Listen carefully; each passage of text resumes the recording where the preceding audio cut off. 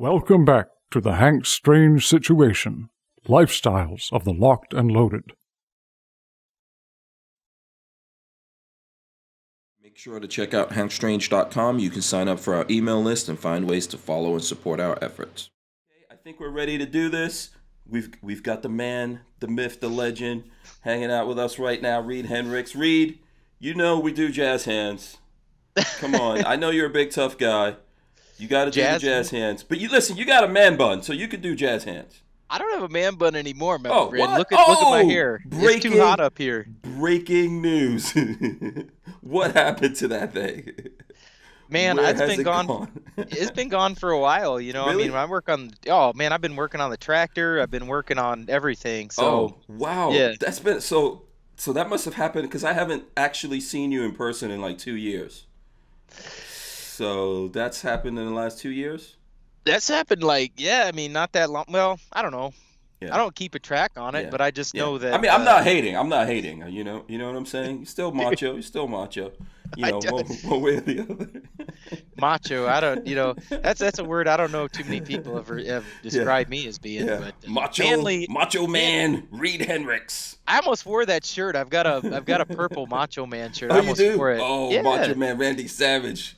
Yeah, that's my boy. Okay, so listen, let's do this thing. We are live. I hope you guys have your big girl panties on. This is episode 539 of the Who Moved My Freedom podcast. The title is Responding to Emergencies with Reid Henrichs of Valor Ridge. Boom, there he goes.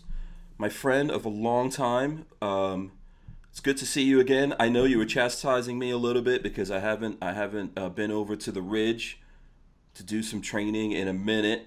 It's been crazy around here, man. But I miss Valor Ridge, you know. Well, we've been very blessed. Mm-hmm. I've just been very blessed to have the kind of students that we've had now we're on our 6th year. So wow, it's pretty crazy. You blink and then life goes by. Dude, 6 years already? 6 years already. Yeah. No. Yeah, we started 2015, so 15, 16, 17, 18, 19, 2020. Wow. Yeah. Wow. We're getting old. I feel like I did when I was about 25. You did? Okay, good. Yeah. You're looking good, you know. I'm feeling good. I'm feeling the best that I've had in years, and just really being able to do amazing stuff. And when you realize, when you first start a business, you realize it's like, oh man, this is a heck of a risk.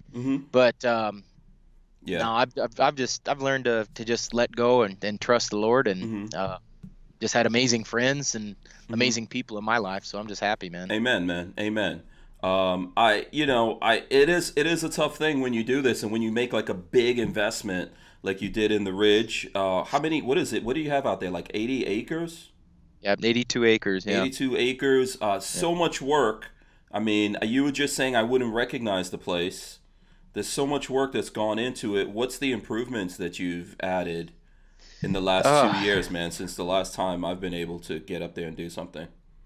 We widened the range. We added to our concrete up there about 10 to 5 yards. Okay. We've added more steel, more berm work. We always try to enhance the place and make it better for each class. I know I always do, and it's just constant improvements. And we added a shoot house. Oh, okay. So yeah. So shoot house, that's cool. So are you living full time on the range now, or? Oh yeah, definitely. Okay. Awesome. Definitely. Have you put up a video of a tour, like a range tour or anything like that? Have you had a chance to do any of that? I haven't. I'm a pretty private guy, man. I know. I'm an introverted person in general. Really? Yeah. Really. I mean, it's amazing. You'd be surprised how much energy it takes out of me, to just do a class or even do a podcast. I'm a very private person. I'm used to being, in solitude, and that's where a lot of the ideas come from. But I don't know if I want to show a bunch of people a video tour of my place. Maybe that's for the students that come. Oh, okay. You are a private person. I understand. Like, I know people are not going to believe this. I'm incredibly introverted.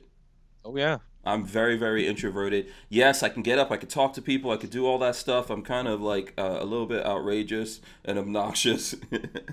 But for the most part, I'm a very, very introverted person. I do like one of the things, and I was thinking about you today because, so I put up this video yesterday called "Losing Out Friday," and we can get into that if you want to. And then when I was responding to some people on the comments of that, you know, we were talking about freedom because that's basically what it is. It's about like losing our freedom. And I was telling them, you know, like the fires of freedom have to be fed often, you know. And when I was saying that, I was thinking about you because I really came to like this. The fire is a powerful thing, and we've got a video I think where you and I were just sitting there like looking at the fire. I know that's a big deal for you. It's a big thing for you, and that like goes back, I guess, to the caveman days. Recently, like maybe a couple of months ago, Lola and I, we were working on my property, and for the first time, I made my own fire out there, man. And Lola and I were just sitting around the fire, and I was like, this is really powerful, just sitting out here in the fire. And I really started doing that hanging out with you. We've been doing this for thousands of years. I mean, when you sit out and you know, burn wood that you cut or found. But yeah, you're right about freedom. I mean, it is a fire. It has to be maintained. It's, you know, Benjamin Franklin always said, a republic if you can keep it. You know, we don't just get to sit back and be lazy, slothful people and do nothing. We shouldn't. We should not be. Yeah. Yeah, I mean, that's not what this country was designed for. This country wasn't designed for takers. You know, this country was designed for hardworking, spiritual people for a higher purpose. And I don't know in the history of the world that there's been a better country. And I don't know anywhere else to go. I couldn't think of one. No, I mean, there's nowhere else to go. I don't, you know, I wouldn't want to live anywhere else. I don't see myself living anywhere else. But what makes America what it is isn't the president. You know, what makes this country great isn't even necessarily what's come before us, although that's a template. What makes this country great is, and I hate that phrase, like make America great again. Like, America has never stopped being great. The only thing that stopped being great was the desire for people to remain free rather than comfortable. You cannot be. It's this weird dynamic. People need to understand something. You cannot be resting on your laurels and then say, oh well, someone else will do it. Like, look at how many people want to defer responsibility today. It's sickening. It's sickening. I would never ask anybody to do something for me that I'm not willing to do for myself or have done for myself. And you know, when I look at about freedom, and you talk about keeping that fire going, you have to tend the fire. You have to constantly tend it. Well, you have to constantly tend freedom. This idea that we can sit back and expect other people to fix this. Someone will do it for us. Yeah. Or if we just get the right people in office. The office is the problem. Yeah. I think that's the thing. You know what? That's an interesting thing that I know I don't talk about that a lot on the podcast, but the whole idea of make America great again, I know it set off a lot of people out there, and then at the same time it kind of like I guess it inspired some people. Yeah, that's something I guess maybe we should talk about a little bit, because I believe that you're right. America's always been great. I know that's a great rallying cry. It's a great thing. It brought Trump into the White House and everything. And I'm not mad at him about that, but I think it's true. America has always been great, and it's, you know, it doesn't mean that it's been perfect, right? That's the beauty of the English language. It doesn't mean it's been perfect, but it's been getting better. And sometimes some things have gotten worse, but we have to keep working on that. It's a lot like a fire, man. I hate to keep bringing that up, but I think that concept just like stuck in my brain, you know, since the first time I came up there to train with you. And we, like, after a long, hard day out there training and shooting and talking to the people and doing all this kinds of stuff, you and I like stayed up, I don't know, till 2, 3, 4 o'clock in the morning just talking around the fire. And somehow that fire was like feeding our motivation to catch up with each other and talk about all these things, and we went to like deep places. There was no ganja or anything like that being smoked up there. No, definitely not. I'm more of a moonshine guy. Yeah. I don't think I didn't see any moonshine either, but yeah. Well, you didn't ask. Yeah. Oh, see. Well, I don't even drink a lot because I can't. If I would have had some moonshine, I would have been knocked out right there. You just have to throw a blanket over me. But what? So can we expand on that a little bit? Like, for the people who think, because I know some people got really upset on one side of the, if we think about the whole aisle thing in America drives me crazy, right? Left, right. So I know some people got upset about Make America Great Again, and some people got maybe like, I don't know. I don't want to say inspired, but we could say inspired by it. What do you really think about that whole Make America Great Again thing? Well, I mean, you have to ask yourself, if the slogan's Make America Great Again, what was it that made it not great in his opinion? What makes America less is more government.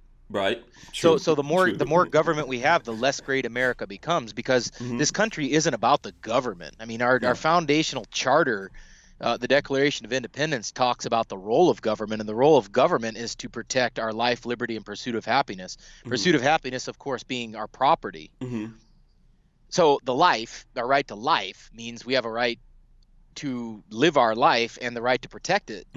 Liberty, I mean, I don't know if anybody even understands what liberty actually is. Liberty is having a coercion-free existence.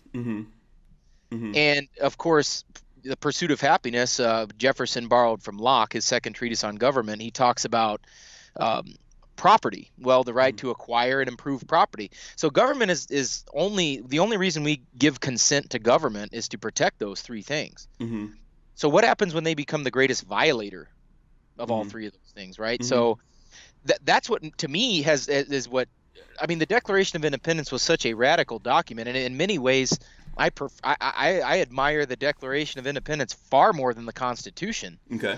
And it's not like I dislike the Constitution, but let's be honest, the purpose of the Constitution was to restrict and limit government. It's a blueprint against government. Yeah. From the beginning, we were meant to have small government.